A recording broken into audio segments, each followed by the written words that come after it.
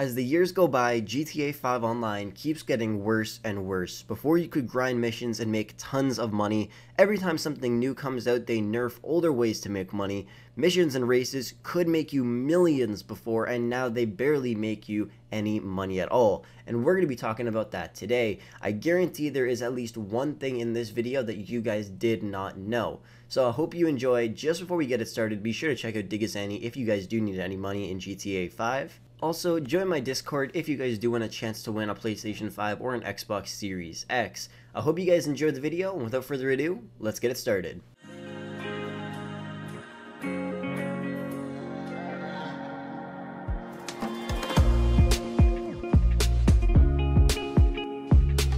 So we're literally just going to jump straight into this here, and the first thing we're going to talk about is inflation in this game. So shark card values haven't changed according to the inflation in the game.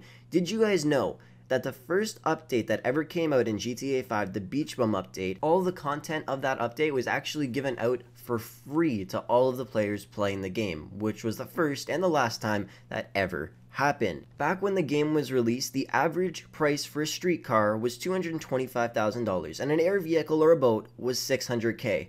Currently, as of 2018 actually, the average cost for a car is $1.8 million, and the average price for a vehicle in the air or on the water is $3.2 million.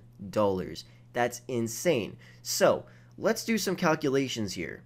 Back then, the most expensive thing was the Titan at $2 million, and you could spend $100 and buy the $8 million shark card, and you'd be able to buy the Titan for $2 million, the best apartment for $500K, and the best car for $1 million, and still have tons of money left over, which is exactly what you want from a video game. Nowadays, the most expensive thing in the game is the yacht, the Luxor Deluxe, or a fully maxed out Maze Bank Tower CEO office. You need $13 million to buy the most expensive thing in the game. That would be one $8 million shark card and another $50 shark card for $3.5 million. And that's to buy one thing. Now, if we calculated the inflation in this game properly, then a $100 shark card should get you between $40 to $50 million. That gives you enough money to actually go and buy the most expensive thing in the game and a few other things and still have tons of money left over. And the reason why I think that needs to happen is because things get so expensive and there's so much stuff to buy. Plus, when you add on to the fact that literally everything in game keeps getting more and more expensive over time, but shark cards stay the exact same. So that's one of the big issues that I see, and that's why GTA keeps getting worse and worse. But don't worry, there's more. So let's get into talking about that. Next up is every new vehicle they add is extremely expensive, even the older vehicles. Some new vehicles, like the new Ballista Canjo, are old and should be cheaper than 100K. But it's weird because they're more expensive than a 9F Cabrio, which is the Audi R8 in-game, a Banshee 900R, which is a supercar upgraded at Benny's, a monster truck, a Turismo supercar, and a Lamborghini Urus in-game. And the list just goes on and on forever. Plus upgrades, that's going to be about 700K for this car. Now, I'm not going to lie, I love that car in real life, and it's really fun in-game. I just made my friend buy it, but come on. It's a really, really old car, and in real life, it was hella cheap back then. And even now, it's really not that expensive, so why the hell is it 400K in-game more expensive than half of the cars? When you really think about it, in this case, we're solely paying for just the upgrades, making the total over $700,000 for that car. Another thing, they keep juicing GTA 5 and keep putting off GTA 6. Everybody knows that, and I'm not going to go in depth on that. Now let's talk about some missions and races and jobs and stuff like that. Right now, you can make about 15K by playing a stunt race, coming in first in an entirely full lobby. Yeah, that's right. $15,000, that's it. Back then, Blowout 2 used to get you 10,000 RP and 40K in a few minutes. That's one of the missions in the game. Now, you can barely make $25,000 and no more than 5,000 RP, and that's in like 15 minutes or more, which is terrible because it was one of the best ways to grind. Practically every mission, every race, and every single Rockstar created job barely pays out any money anymore, and you'd be lucky to make over 30K from a mission or 60K from an adversary mode, but you're gonna spend 30 minutes on that. even if you play these adversary modes with double money, you'll still make a decent amount of money, not a great amount though. And the only way you can make money from races nowadays is if you play Hot Ring Saber races, which is the NASCAR ones. I'm not 100% sure what they're called, the Hot Ring circuit. If you come in the top 5 with a full lobby of 30 people, then you will make a little bit of money. Not a lot, a little bit. And that's practically the only way to make money from Rockstar created jobs now.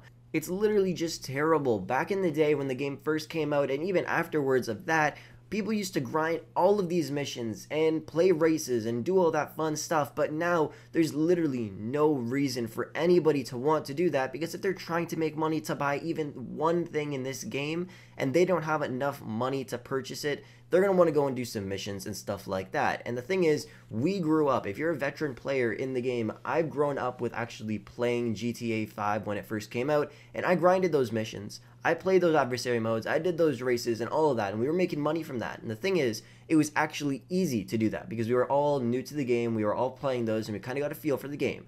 Nowadays, new players will have to come into the game and they'll be introduced to extremely competitive open wheel races, stunt races, extremely hard heists to do. If you're new to the game, it's not going to be easy. And then after that, they'll go into free mode, and when we were in free mode, the most OP vehicle back then was the tank and the laser. The tank, you had to unlock at level 75, and the laser, you had to go to the military base to get, and if someone blew you up, you have to go all the way back there. That's the only way to grief back then.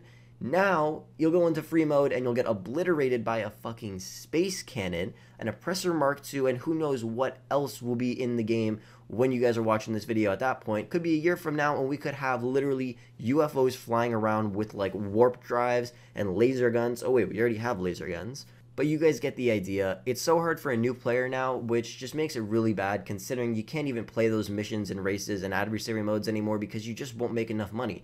If they are triple money in RP, that's a little bit different of a story, but not really, because if you still play a stunt race, you won't make an absolute killing from it. And the only way to make a decent amount from it, even when it's triple money in RP, is if you guys come in first.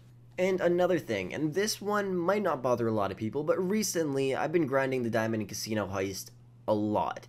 And what I realized from that heist is that you literally spend 3/4 of the time while doing preps just driving around the fucking map. Yesterday when I did it, we had to steal a group sex truck, okay? And instead of going anywhere in the city, for some fucking reason, it was at the very top of the map, 6 miles away. Then we had to drive that slow ass truck 6 miles all the way back to the arcade, which is just terrible. And all of the other missions, they practically just make you fly around like crazy. And if you don't have an Oppressor Mark II, it's going to take hours for you guys to complete all the prep missions for this heist. Don't forget, some of them you can pay to skip, and it took me a while to do it. Not a while, about an hour and a half. But I paid to skip like 5 of the missions, and then we still took a long time to do it. So if you're new to the game, you try to do the heist, you buy an arcade, it's going to take you guys a long time. And that's one of the things I hate about this game now. It's practically repeating everything that's already happened. Everything just keeps repeating itself. Like I said, over and over and over again. It's practically the same thing. You go, you get something, you fly a really far distance to get there, or drive there, drive a far distance to get back, lose the cops, deliver it, and you're blessed. Another thing, like I said, you're pretty much just driving around everywhere. That's what the game is. The map is massive. You're literally just driving everywhere. When you have to resupply on stock for your bunker, for your MC businesses, your crates, you just gotta drive freaking everywhere to do that. No matter what it is, you will be driving a pretty far distance at some point. If you're doing crate resupplies, or you're doing MC business resupplies, or bunker resupplies, you might have to drive all the way across the map to go and steal some shitty truck, drive it all the way back there, and then you guys will finally deliver your stock. But the thing is, it won't even fill up your stock bar. You'll get 1 bar, and then you got to do that another 3 times, which is why it's more worth it to just buy supplies, because you're going to be resupplying constantly. And if your bunker or your MC businesses are upgraded, the supplies are just going to keep going faster and faster and faster, which means they're going to run out pretty quick, and you're just going to be stuck resupplying constantly until the stock is full, and that's going to take a long time, like hours and hours on end. And this is why GTA 5 Online keeps getting worse and worse. Back in the day, we didn't have to deal with this stuff. A new DLC comes out, we get free content. Everything was fun. No griefing, no nothing whatsoever. It was just peaceful, everybody having an amazing time. Nowadays, the game literally just begs for money. Rockstar got money hungry because this game is not technically dead. A lot of people think it actually is dead, but it's not. Did you guys know that it is actually ranked number 5 on the Steam top games list right now and is still the 3rd most popular game of all time with over like 150 million units sold? It's still amazing. They definitely did something right. Shout out to the people at Rockstar Games for making an amazing game. But they're getting money hungry, they're making the game worse, people aren't enjoying it, people are leaving, they're losing their audience, and there's still a lot of people playing this game. But I'm telling you, if it keeps going like this, a lot of people are going to stop playing this game permanently, and that is why GTA 5 keeps getting worse and worse. Anyways, guys, that is going to wrap up the video for today. Thank you so much for watching. Hopefully you did enjoy. Hopefully I told you guys something you didn't already know about in the game, and I will catch you guys in the next video.